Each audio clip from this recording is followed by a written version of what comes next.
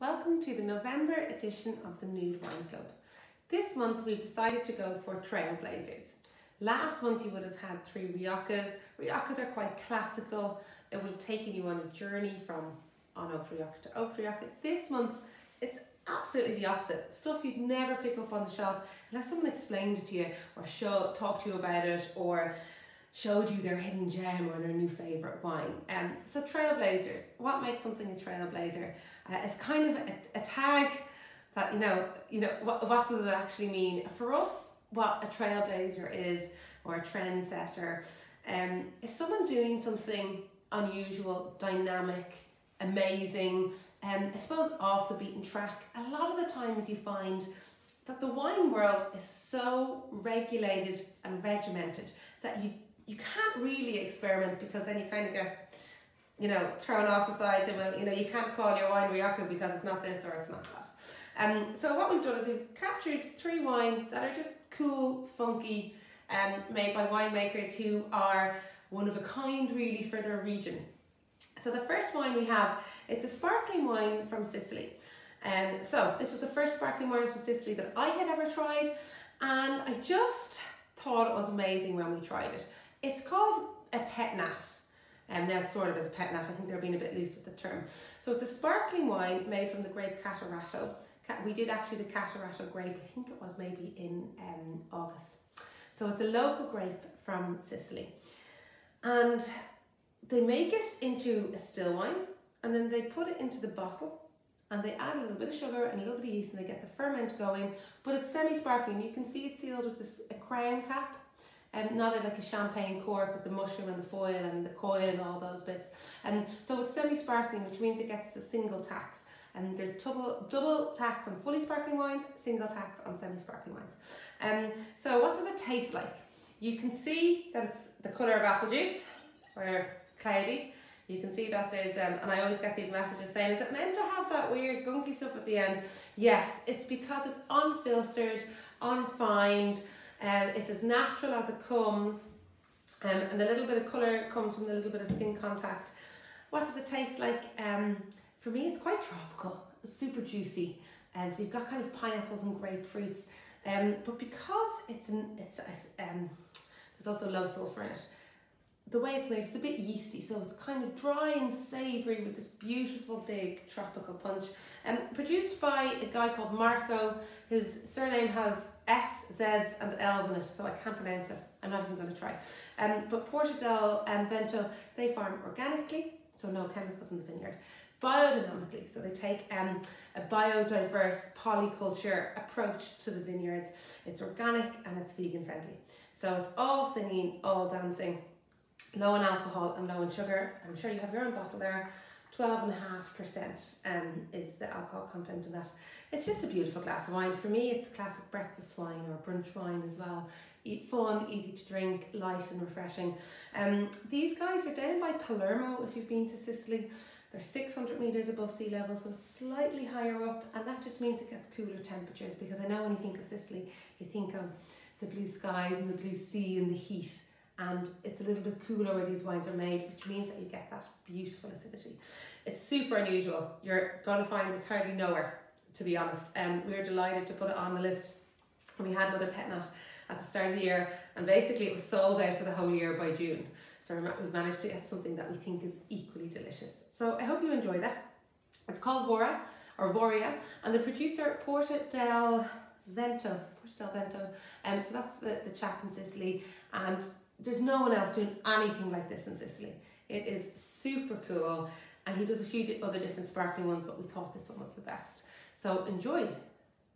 The second wine in our wine club this month is this really quirky wine from Somontano. So Somontano is located, you're kind of going up to San Sebastian, so the bottom part of the Pyrenees. I hope my geography is correct here. Anyway, you're definitely in that northern Spain, going close into France, to be honest. That top corner, so there's mountains, it's cold, it's moderately warm. It's nothing like when you get as far as Seville or any further south. There's a really interesting story behind this wine. So it's produced by a sherry producer called Barbadillo, and sherry is produced in the most southern part of Spain, in Jerez, and that's spelled Jerez, so Jerez, near Cadiz. So right down the bottom, near Seville, really, really hot. And Barbadillo, they're a huge sherry producer. And there's a bar in Jerez that all the trendy people go to drink wine, where all the trendy people, and that doesn't just mean like, not that I'm trendy, but it's where the trendy winemakers go, where kind of the trends are set. But the Barbadillo owners approached the owner of the wine bar, because he stocked all the cool wines, and said, will you find us something cool? Because sherry kind of, you know, nearly broke free of the shackles of being an old lady drink. But it kind of didn't. No one really drinks it unless you're on holidays, no matter what anyone tells you. And so they sent the owner of the wine bar off on his travels. He ended up in Somontano, so as far north as he's going to go, really. And this particular producer, they specialise in the two local grapes. So Maristel is the red, and there's a white grape as well. And he's just made this wine and he brought it back, and it's like one of the coolest things going. What's really interesting about it is it's really black. It's like the colour of a Malbec, but it's as light as a Pinot Noir. So it's kind of like an oxymoron. Is that what an oxymoron is? Maybe. Anyway, Tony's behind me here, so I'm half having a conversation with him and half having a conversation with you guys. So anyway, it's a really interesting wine because although it's dark in colour, it's light in body, it's super juicy, it's unoaked. When I tried it, which was I think maybe 6 or 7 weeks ago, I thought it was the funnest wine I've tried all year. I thought it was absolutely amazing. Now, the good news is that it's in your box. The bad news is that you guys have the last of it, because we assumed that we'd get it until the end of the year, and when we went to get it from the supplier, he was like, yeah, I've got 24 left, so that's the job done. So it's a lovely wine. I really hope you enjoy it. If it comes back in, we'll definitely put some more up online. But it's something really fun and something really unusual. A lot of the times with Pinot Noir, if you like Pinot, you kind of don't know what else to look for, because you know, if you like a Malbec, you might like a Shiraz, but Pinot Noir kind of exists in its own bracket. Fleury and Beaujolais are other similar ones to that. So there you go. So the producer is Bodega Pyreneos, I think, and the particular wine, they've called it Principal, and the grape is Maristel. So I hope you enjoy that. And the last wine is another bottle of red, and it's I suppose soft and plummy and round, by a producer called La Commercial, and this is in Valencia. So you're kind of going pretty far away from Somontano. You're going down the coast. Valencia is more than halfway down the coast, so it's much hotter. And the grapes here tend to be Grenache, which is the same grape that's in Rhone, in the Châteauneuf du Pape.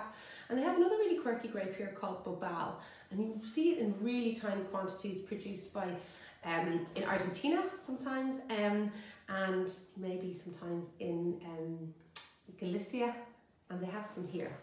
And what these guys do is really interesting. Again, they're organic, they're vegan, they're natural, all singing, all dancing.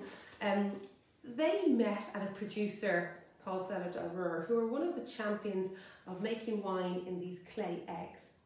So rather than doing wine in stainless steel, which gives no flavour, or making your wine in oak, which gives that really oaky, rich flavour, when they're done in cement or clay eggs, you kind of get this vibrancy of life without the kind of grippy tannins, without the oaky flavour. So it allows wines to mature and mellow out without using oak.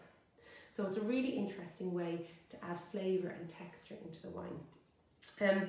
These guys, it's just really, it's interesting, it's fun, it's quite unusual to try a grape from Bobal. What a lot of the times you find in the producer in Valencia is the champion local grapes. So you have 3 really interesting wines, quite different. The 2 reds are quite good as a comparison, because you have what would be a Côte de Rhône comparing it to a Beaujolais. So if you're going to do like a French comparison, something that's light compared to something that's kind of warm and meaty and quite plummy. So there you go.